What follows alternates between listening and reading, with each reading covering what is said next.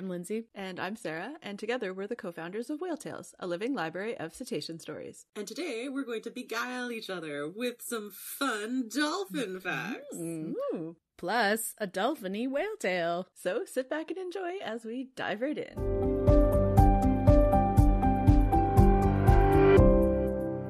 Hello. Hooray! Hello, everyone, and happy Dolphin Awareness Month. Whoop, woo! It is March. Spring is springing in the Northern Hemisphere, and dolphins are dancing and diving and doing other de-alliterative word things. And we're aware of it. Yes. Yes. We are so aware, in fact, that we are recreating something that got a lot of positive feedback from you and from ourselves, because, sometimes we give each other feedback that we did last year for Dolphin Awareness Month, which is we have all shown up to record today with a new to us dolphin fact that we learned, but we have not shared with each other. And we're going to share them right now. And I'm going first. Hooray! So my fun dolphin fact, which is new as of a paper that was published in late 2022, but it also only kind of got non-journal attention in December of 2023. So relatively new, we shall say, is that bottlenose dolphins have an extra sense. Dun, dun, dun. Specifically, it is a sense that sharks have, and lots of other marine creatures and land creatures and so on and so forth. Doesn't matter. The point is, drumroll please. They can see Bruce Willis. No. I mean, I'm sure Bruce We haven't Willis tested that theory yet, Lindsay. Now I have to drumroll again, Lindsay. Couldn't help myself. This is true. This is very fair. Dolphins can sense electric fields. Ooh, so Yeah. cool. So specifically, this study has been done on 2 bottlenose dolphins in the Nuremberg Zoo. Their names are Donna and Dolly. Great. No notes. And the study started with, we will post in the show notes the whole paper. Hooray! Because free science, ooh la la. So you can read the whole paper, and I encourage you to, not only because it's a fascinating paper, but because it's very diagram heavy in terms of explaining how they conducted the study with Donna and Dolly to try and detect and basically train them to recognize electric fields, and then tried to measure the variety and kind of like the strength of the electric field that they could recognize. So there's a lot of diagrams of, like the apparatus they used in the studies and all that kind of stuff. It's really, really cool. But basically, the hypothesis originated when the researchers, who were Tim Hunter and Guido Denhart, were watching a bottlenose dolphin calf, which I think we've talked about on the pod before. Many cetaceans, when they are first born, they have little hair, very similar to whiskers on their beaks or rostrums. And they were looking at these, they've called them whiskers in the paper. They were looking at these whiskers on the dolphin calves, and when those fall out, when the vibrissae fall out, it leaves behind these pits.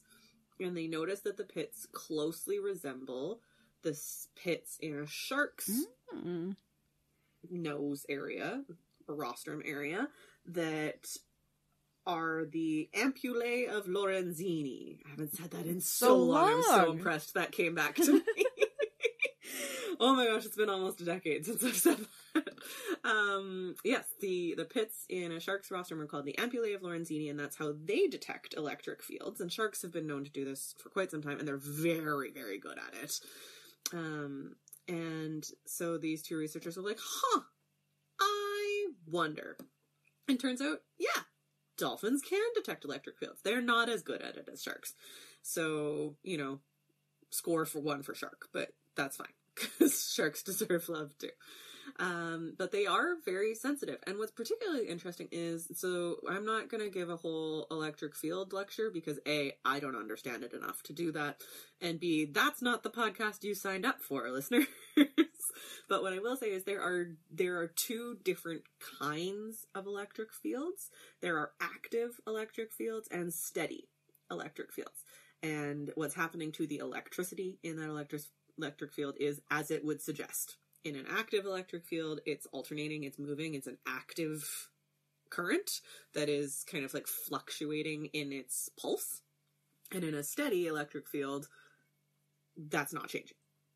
So real life scenarios, an active electric field is something produced by a living creature.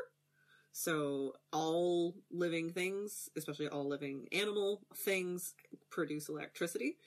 Your heart beating is bioelectric. And the fact that it beats means that there are fluctuations in the amount of electricity going on. This is turning into an electric field lecture. I'm sorry. An example of a steady electric field would be like the different electric magnetic fields going on in Earth. So what was really interesting is that the dolphins were better at sensing steady electric fields than they were at sensing active or alternating fields. They can sense both, but they were better at sensing steady fields. So the implications that these two researchers have put forth is obviously any amount of ability to sense bioelectricity would help you find animals that are hiding. So especially when bottlenose dolphins use their very pointed rostrums to kind of like dig in the sand, they might not solely be using echolocation, which can find prey under the sand, but they might also be relying on the ability to sense something. Huh. I lost my train of thought for a second, but it's like to sense the electricity of their prey as well as their echolocation. But also because they are better at sensing the steady electric fields, they might be using this to orient themselves to Earth. Huh. So there you go. Interesting. In summary, two bottlenose dolphins named Dolly and Donna are able to sense electric fields, and it's pretty cool. That's awesome. Yay! So fun. Who wants to go next? I'll go. Okay. So mine is older. An older fact, not new like yours. But it's an important one. I just kind of had a weird, like a query in my head, and then looking into this is one of those ones where you think about all of that kind of stuff that people might know already, and like how important it is and how necessary it is to do all the baseline research on all animals. Again, we talk about this all the time, coming from a place where we live next to the most well-known cetaceans in the history of the world. It's hard to realize at times that other animals don't have that kind of. Some of them don't, but some of them we know absolutely nothing about. Anyway, that's just a long rambly tale to talk about spotted dolphins, because I was wondering if you could identify them with your dots. With their spots. The answer seems to be probably not, but they are individual. They are unique to the individual. However, probably not maybe when they're older, because they do change. Ooh. So this study is from a paper from 1997 from the Wild Dolphin Project, which has all of its papers online. Hooray! And has been studying Atlantic spotted dolphins in the Bahamas for many, many years. So basically what they did is they went down there. This paper is also they wanted to look at sexual reproduction and a couple of different other things, as well as sexual identification. Basically a lot of the baseline stuff of how do you identify things in dolphins, and reproductive status and all that kind of stuff. But so what they did was they sat in the beach for 9 years, 1995 to 1994, and looked at dolphins, which sounds pretty dope to me. But basically, because they knew these dolphins so well and they knew a lot of their ages already, they were able to backtrack from that and identify the 4 different phases of spotted dolphins spotting over the course of their age. So actually, it's technically 5 because they are born without spots, and there are some species or subspecies of spotted dolphins that don't actually have dots, but not these ones. So Atlantic spotted dolphins are born without dots. They're just gray, just boring gray dolphins. And then for their first 3 to 4 years, they are two-tone, which is just one spot or something along those lines, kind of boring. And then from 4 to 9, they are speckled, which is they develop at least 2, very exciting, probably black spots on their ventral side, and then a few light gray ones on their dorsal. And they start usually around 3 to 4, and it increases throughout those time phases. And then into their teen years, 10 to 16, they become mottled. And that's when they develop extensive and merging gray and white spots on the dorsal surface and continue to gain spots on their backs.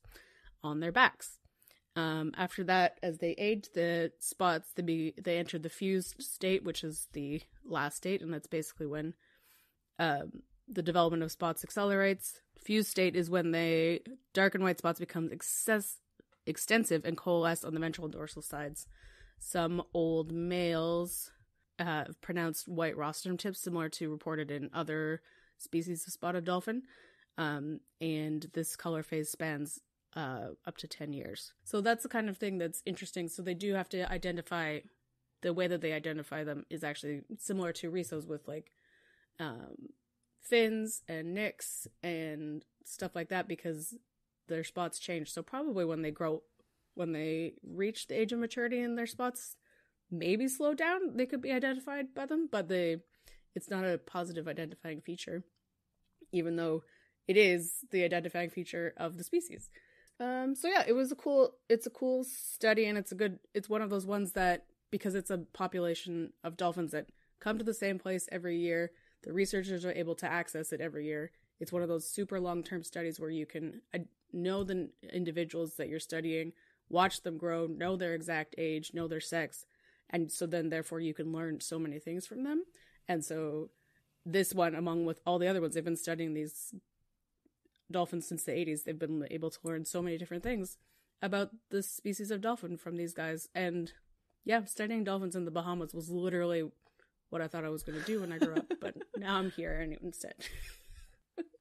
Amazing. That's so cool, Linz.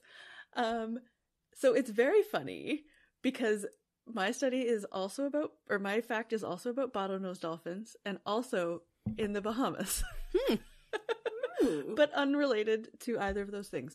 So I found a very interesting paper because I was like, oh, last time we talked about foraging. I wonder if there's like more foraging stuff. So I was like, foraging, dolphins, something. I can't remember what I Googled. And this was like the third thing that came up based on my Google search. So it's a paper called Behavioral Laterality in Foraging Bottlenose Dolphins. And I was like, oh, I mean, I'm not that interested in bottlenose dolphins. Like, they're fine, but it wasn't what I was aiming for. But basically, in the top level thing turns out, so lateralized behavior is what we call handedness. So like being right-handed or left-handed. And I'm sure we've talked about this before. In particular, like gray whales are known to turn to the right. It turns out lots of animals exhibit handedness. And this population of bottlenose dolphins, Triceratops truncatus, in these shallow sandy waters off the Bahamas, in somewhere called Bimini, do a foraging behavior called crater feeding, where they swim along the ocean floor where they're scanning using echolocation, and then they'll do a sudden turn and bury their rostrum into the substrate to get the food. And there's basically, so based on data that they collected from 2012 to 2018, I should say this is a paper in the Royal Society Open Science Journal, and it's by Daisy Kaplan and some other authors.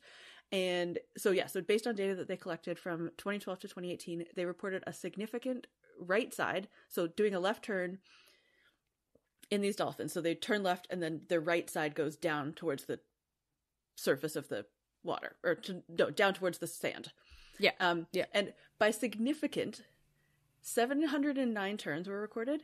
99.4 of them were with their right side down. Only 4 were the other way, and they were all in one individual. Oh, Sinestra. Yeah, basically. So they then go on to hypothesize about why this right side bias And it might actually have to do with echolocation production, because they referenced another study. I mean, they referenced all kinds of studies about other lateralization in other species, but in particular, another study where they looked at the phonic lips that are used to produce echolocation, because I think we also have talked about this before. The phonic lips, they have two pairs, and this study proved, or like pretty conclusively proved, that when they echolocate, so they do the clicks with the right side phonic lips and the whistles and other vocals with the left side. So this is a paper from 2013. Before that, everybody had assumed that in order to do the complexity of clicks, they would need to be using both. But this study basically was like, yeah, no, they only need one side. So all their echolocation is done with their right side phonic lips. And Tursiops have a strong right eye preference as well. They're like, if in studies where they've covered one eye or the other, they have better visual acuity with their right eye. So all of these things, so like as they're echolocating, they like turn down to like put their right eye down towards where they're echolocating to be able to find the food, which I thought was fascinating. Wow. And also there's some really great pictures in the initial study of the overhead views of these and like sort of how the turn works, because I was confused about like they turn left and then their right side's down, but once you see pictures it makes sense. Yeah, so also this paper just has some really fascinating examples of lateralization across all kinds of species. There's a lot of right-sided lateralization, but some on both sides. So, and I just found it was interesting that both eye and echolocation are both on the right side. So that means they're using the left side of their brain for all of their visualizing of information, whether that's like visual or sound-based information. And then they use it to somehow visualize. I mean, visualize is the wrong word. It's a very anthropomorphic term for it, but build a mental model of an object's shape is all in the left hemisphere of their brain. So, yeah, I was completely fascinated and blown away that they were both that they were able to figure it out in the concept of the phonic lips thing. Like that study, I don't really understand how they did it, but it's very fascinating to read about. And then, this other study that's able to sort of elaborate on that and hypothesize various reasons why this like right side down towards where the food is bias. Very cool. Yeah. I forgot to say that I couldn't find any good photos of the different phases of spotting. There are photos in the paper, but it is a scan of a paper which has photos in it that are scanned. This is 1997. And they're in black and white also. So I'll keep looking for social media, but if you are interested, you could check out the paper. But yeah, they're not great. Anyway, yours are probably better because it's newer. And and also they're not trying to show spots. They're just like dolphin. Look at this dolphin underwater. Yeah. Look at it turn. How did none of us make a Zoolander joke? I don't know. I was so distracted. I don't know. But that one poor dolphin who gets bullied at school because he's probably left. Well, those were some dolphin facts, people. Thank you for sharing. Hooray! I learned so much. Before we continue with the rest of the episode, we want to take a moment to tell you about how you can support our podcast and everything we do at Whale Tales. You can join us by becoming a patron at patreon.com/whaletales. For $1 a month, you can join at the porpoise level, $5 a month the dolphin level, or $10 a month at the whale level. And each level comes with a variety of perks, including polls, thank you postcards, access to extended interviews or extra stories with guests. We just put up an extra story. It's awesome. You can produce your own fun flipper fact segment of the pod, and we have 2 Patreon exclusive extra podcasts because we just can't get enough about talking about cetaceans. On alternating months, we have our journal club episodes. So our most recent one is coming out this month, or did just come out. It did come out. Yep. Thank you. Timing doesn't work in my brain. And we talk about dolphin sex because, we don't talk about that enough. So if that's up your alley, join us for Journal Club as a dolphin or whale level patron. And then on alternating months, we have for our whale level patrons our super fun podcast, Whale Tales Watches, where we watch a thing or read a thing that is marine biologically adjacent I just keep making up words to describe this podcast. And then we talk about what they got right and what they got wrong, and it devolves, and it's always a great time. Always delightful. Our last episode of that for our patrons was an amazing movie. I can't stop talking about how much I love this movie. It's Star Trek IV, The Voyage Home, aka the one with the whales. Yeah.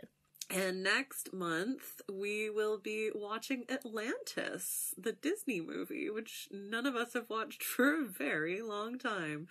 So join us to hear about, Disney's accuracy level as it continues. We already know. Yeah. It's great. Thank you so much to all of our patrons. You are so amazing. Agreed. Agreed. But don't worry, if you aren't able to support us financially but want to help out, there's still lots of things you can do.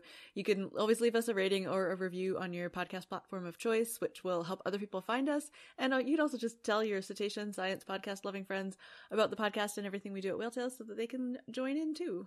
Yay! Plus, you can follow us on social media at whaletales_org, where you can send us your feedback so that we can keep making the podcast even better. We love hearing from you. Agreed. So please, just say hi. Yeah. And hi, I love whales. It'll make our day. It really will. All right. Does everybody know what time it is? Oh, I do. Yeah, you do? Mhm. So excited. What time is it? It's fun flipper fact time. What time is it? It's fun flipper fact time. Dolphin edition. Yeah. Amazing. Today's fun flipper fact actually comes to us from the aforementioned Patreon Hey. Patreon patrons? Sure. Patreon? From our lovely patrons over at Patreon. How many times can I say that? I don't know. Let's I'm going to keep stop trying. though. Yeah. And this was a Patreon Fun Flipper Fact poll where we polled our patrons. Oh my gosh, the amount of P words coming out of my mouth. And we asked them, which dolphin would you like to learn a fun flipper fact about in this month's episode? And the results are in. And the dolphin that our patrons most wanted to learn about was the humpback dolphin. Hooray. Da, da, da. But which one? Oh. You might ask. Ahaha. So, we're getting back on another one of our very well-trodden soapboxes. Oh, more taxonomy talk. Yup. Because there are not one, not two, not three, but 4 recognized species of humpback dolphins. Yup. Goodness gracious. That's right. 4 recognized species of humpback dolphins. I thought that there's more of those than there are of orca species. Anyway. No, not at all. Not at all. There is the Indo-Pacific humpback dolphin, which lives in the Indo-Pacific. The Indian Ocean humpback dolphin, which lives in the Indian Ocean. The Atlantic humpback dolphin. They really strain themselves on these ones, huh? Which lives in the Atlantic. I'll get into the specifics of where, because it is not like the whole Atlantic. And finally, the Australian humpback dolphin, which lives in Australia. You really thought I was going to say, yeah. No, they don't go to New Zealand at all. It's very Australia. But isn't the Indo-Pacific around Australia, she asks? Yes. Good point. So I will differentiate. The Indo-Pacific humpback dolphin, so okay, actually very specifically for all of these 4 different species, I'll stop being sarcastic. They live in very, very coastal waters. So these are not deep diving animals at all. If you look at a map of their distribution, it's like you're back in whatever grade where you had to trace countries. Yeah. So they're very, very, very, very, very close to shore. So because you asked the question, Linz, with absolutely no sarcasm in your voice either, the Indo-Pacific humpback dolphin is in the coastal waters of specifically Bangladesh, Brunei, and Cambodia. Okay. As well as parts of India, Indonesia, Malaysia, Myanmar or Burma, the People's Republic of China, the Philippines, Singapore, Taiwan, Thailand, and Vietnam. We're all over the dang place. Yeah. Yes. Whereas so you notice I did not say Australia, No. even though, yes, the Indo-Pacific Ocean touches Australia. But the Australian humpback dolphin is only found in the coastal waters of Australia and Papua New Guinea. Mm-hmm. Got it. So, I mean, I get why they named the Indo-Pacific dolphin the Indo-Pacific. Like, yes, they're kind of all over the place. And I guess saying the Australian and Papua New Guinea humpback dolphin was just a step too far. Yes. Then the Indian Ocean humpback dolphin is in Bangladesh, as well as the Indo-Pacific dolphin, so they do have a little bit of overlap there. Comoros, Egypt, also parts of India, so again, some overlap with the Indo-Pacific.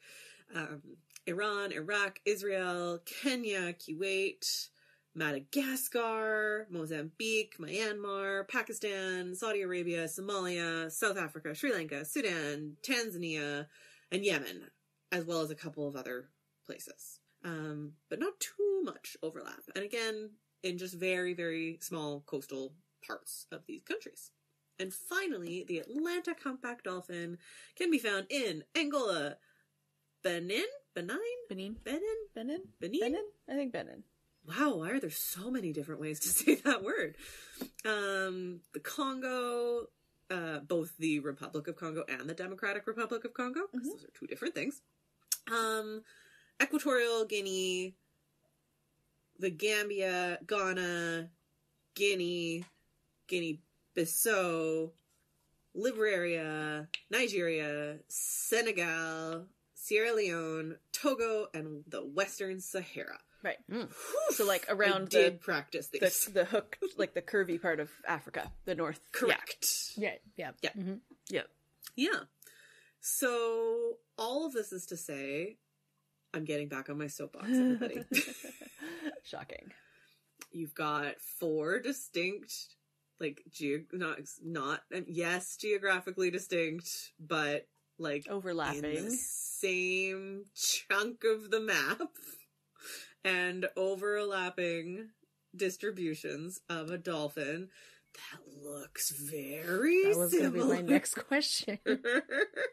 Nope, they look basically the same, except sometimes they're pink. I'll come back to that. That's the most interesting thing about them.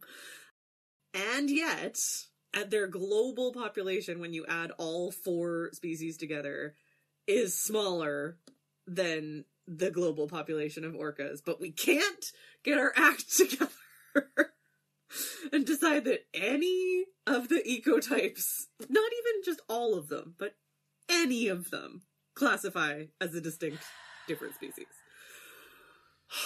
One of these days, I'm man. never not going to be frustrated about that. Anyway, all this to say is, this doesn't mean I don't like humpback dolphins. They're great. They didn't do anything wrong. They didn't. They don't care what All of species my they are. animosity and sarcasm comes to the naming people who, I mean, listeners know this. We're always mad at the naming people. But not like the individuals, the system. Yeah, the system. But humpback dolphins are great. They are typically pretty shy, less active than some of the deeper diving, more pelagic dolphin species that you can find in the area.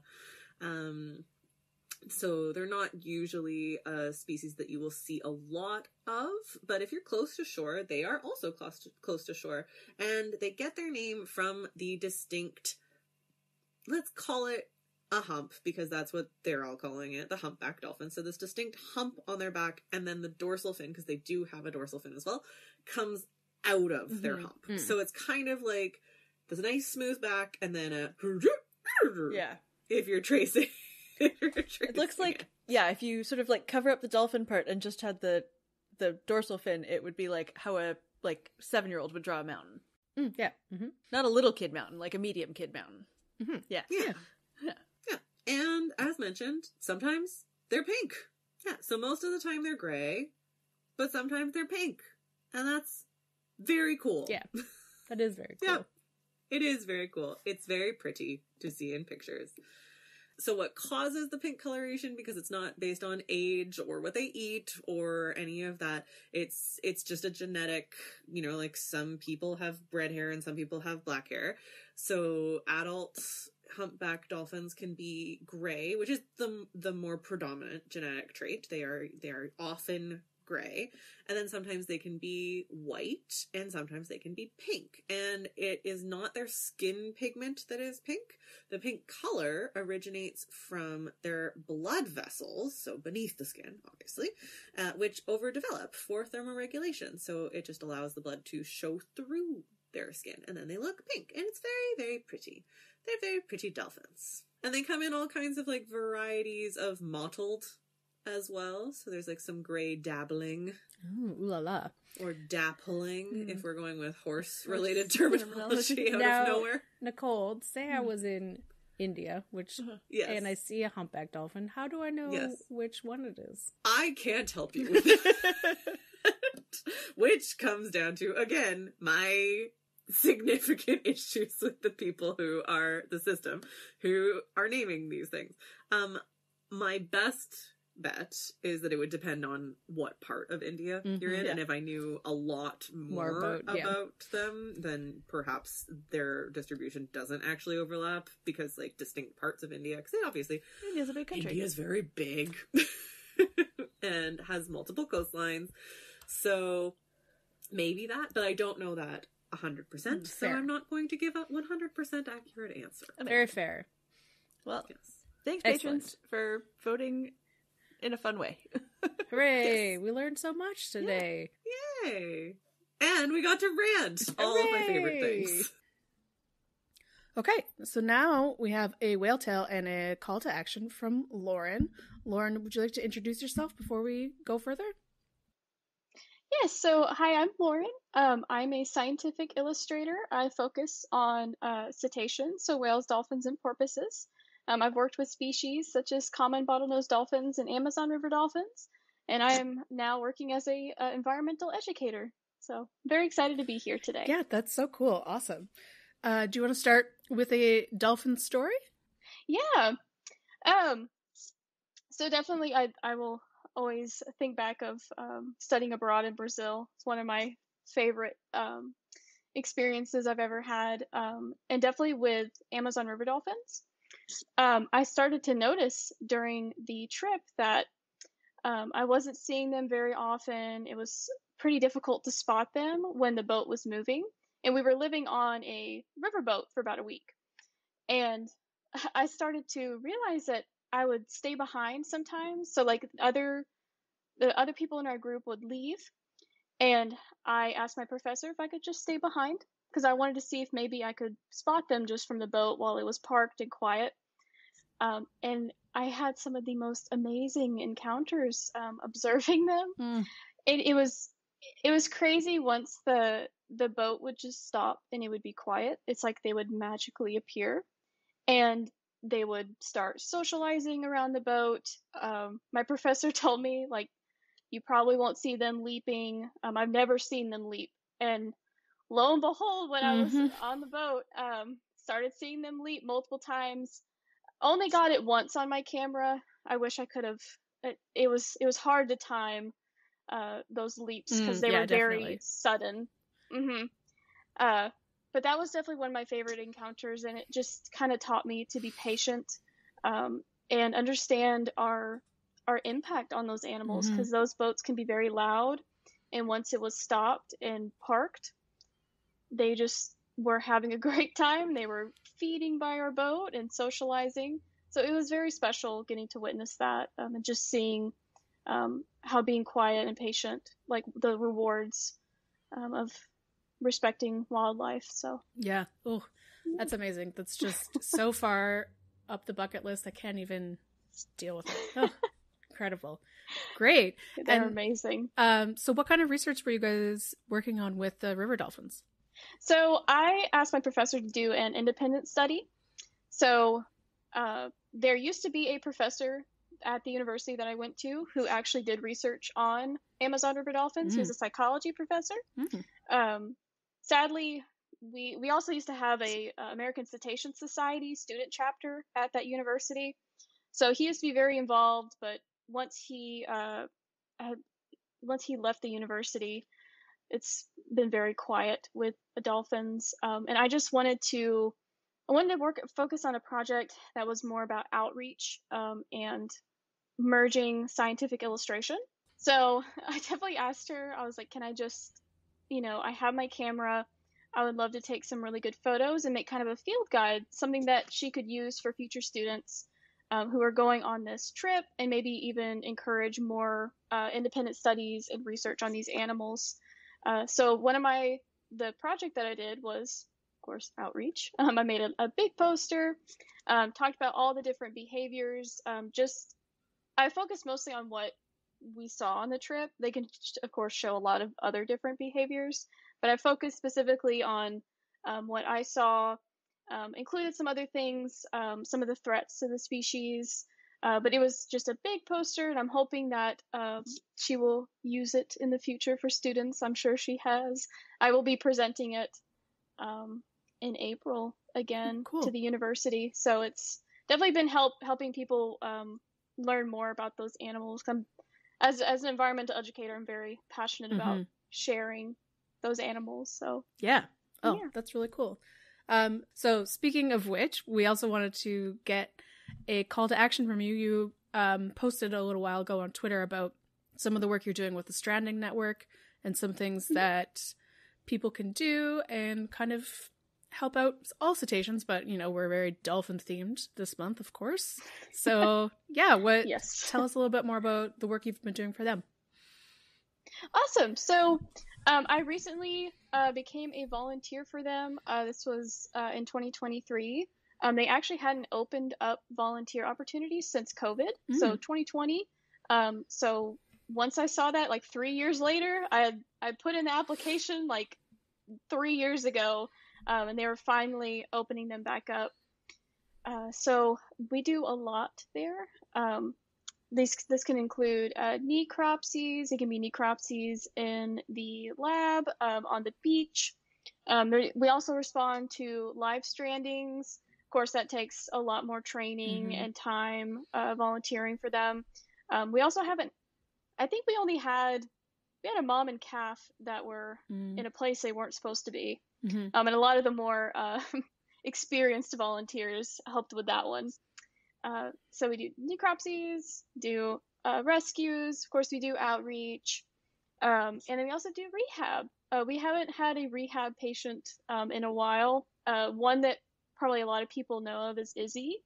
Izzy now lives at the Clearwater Marine Aquarium.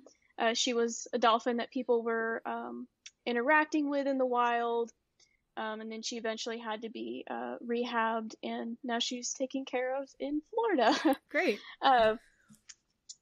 So volunteering for them has been awesome. I know that the first experience, first experience I had with them was a necropsy. I was very nervous for it because necropsies can be smelly. And I remember I got the email that night, and of course they can never tell when a dolphin is going to strand. It all happens on random. So you'll get a random email saying, "Oh, we need volunteers to help us now or tomorrow." So I got an email that was talking about the 8-foot male bottlenose dolphin that was found in one of our ship channels. Yeah, he was big. He was actually found by one of the other research institutes that I worked with as an undergrad. So they pulled him in from the ship channel, and they wanted to do necropsy on him, and they were looking for volunteers. So that night I ran to CVS and I grabbed some Vicks because Vicks helps with the smell.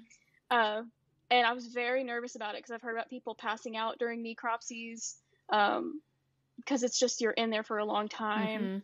But I got to help out with that, and it was so cool. And the smell didn't bother me that much, which is awesome. Were you inside or outside? So we were inside. Okay, that definitely helps. The only necropsy I've been to was outside in the summer, and that was a lot. Anyway, continue. Yeah. Oh my goodness. Yeah.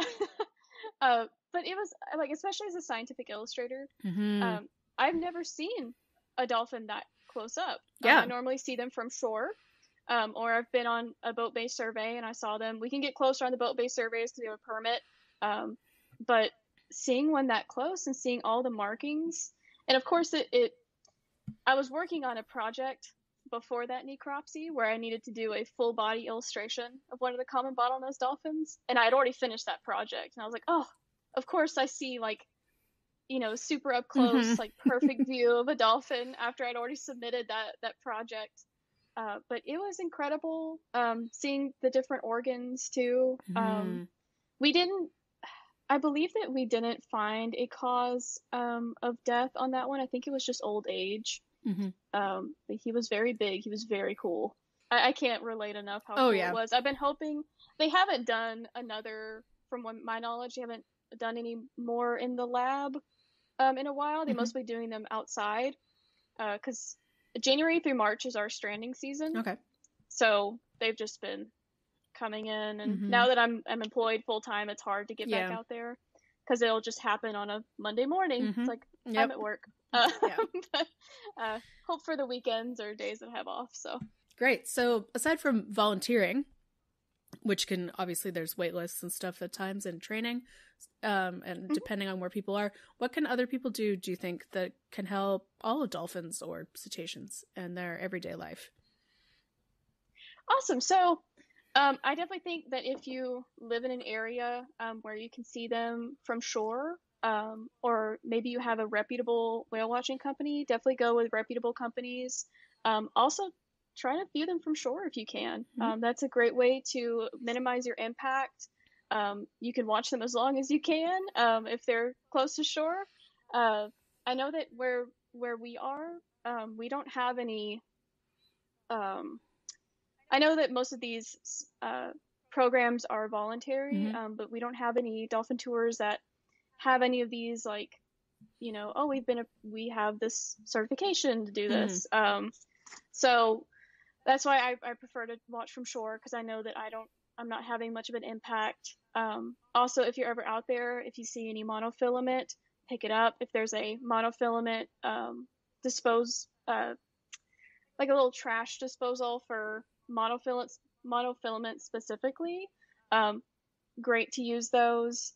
And then maybe even talk to people around you, and I know I've had a lot of really cool conversations with fishers. I'm asking them about how often do you see dolphins out here? What are your interactions with dolphins normally? And sometimes they'll tell me they think they're cool. Sometimes they tell me that they don't like them. So definitely cleaning up monofilament, watching them responsibly, keeping the area as it was when you visited. So if you go to the beach, of course, pick up all of your stuff.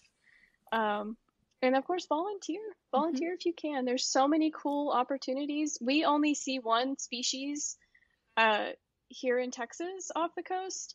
But I know there's other places you can see all different kinds of species, and getting involved, you'll have so many cool opportunities.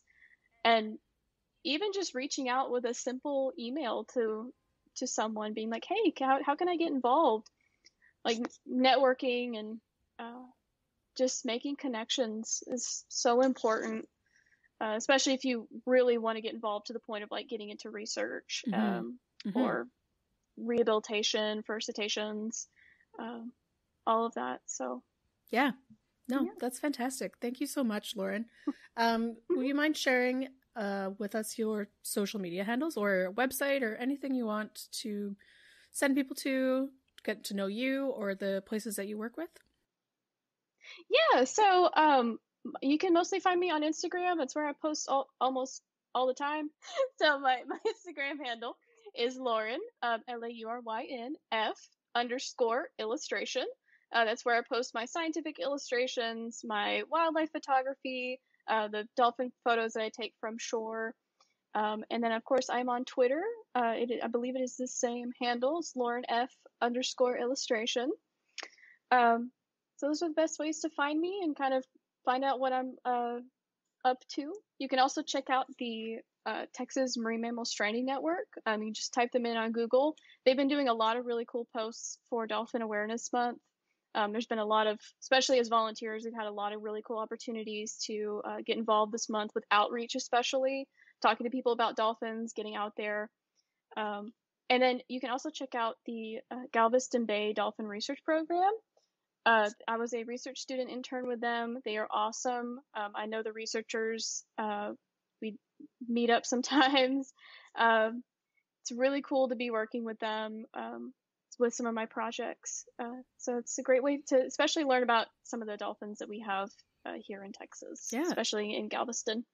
So cool. That's super cool. Thank you so much, Lauren, for coming and of course talking to us about dolphins. Thank you so much for having me. Woo! Yay! Aw, thank you so much for that story. That was lovely.